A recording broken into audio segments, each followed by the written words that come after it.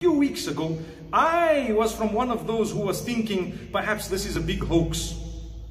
Perhaps this is just, something and it's over-exaggerated. I promise you, it took me just a little bit of travel, a little bit of research, a little bit of concern for the ummah to quickly change my mind to say, you know what, as a leader, you should never say those words. Luckily, I never said them in public. Subhanallah.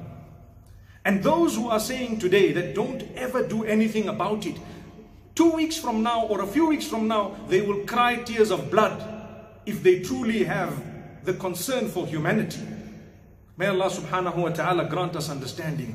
If we were to tell you, my brothers and sisters, keep a little bit of a distance between each other when you're talking. Even if people were to say, put on your mask, whether it helps or not from a medical perspective is something else. They would not be wrong. This is good advice for you. Remember, it is mainly the weak and the vulnerable whom we are concerned about. The older people, the young ones might ride the wave and come out of it because the percentage of death, they may argue, is very small. But who knows? If you have an underlying condition, the chances are that you will be from among those who don't make it. And trust me, if you have 12 ICU beds in an entire country, you don't want to even begin to think of where you're going to go.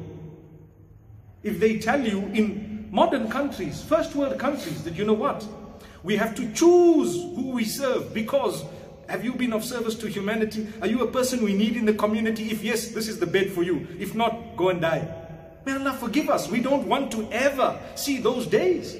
So all I am saying today, and this address is extremely important, is, brothers and sisters, yes, there may be a conspiracy theory. It might have started by this person and that person. It might have been started for political or financial reasons. Whatever it may be, that's not my field. I have to look at what is on the ground today, no matter who started it. When the bushfires started in Australia, they could blame anyone, but it became a catastrophe for humanity, not just for Australia. Who started it and who didn't is a topic for those who enjoy that or who want to look into it. But as for you and I, what's of importance for us is to save lives, to ensure we don't give the wrong advice. And we don't blackmail people using religion. How can you? So if authorities were to tell you, listen, you have to adopt the following, then my brothers and sisters, no matter what type of a conspiracy may be, wherever it might have come from, you have to take heed. People are not foolish.